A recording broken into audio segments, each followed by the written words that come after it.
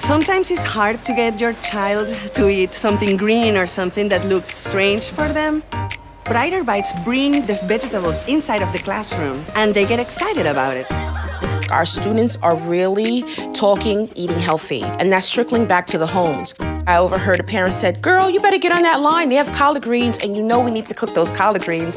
And I was like, wow.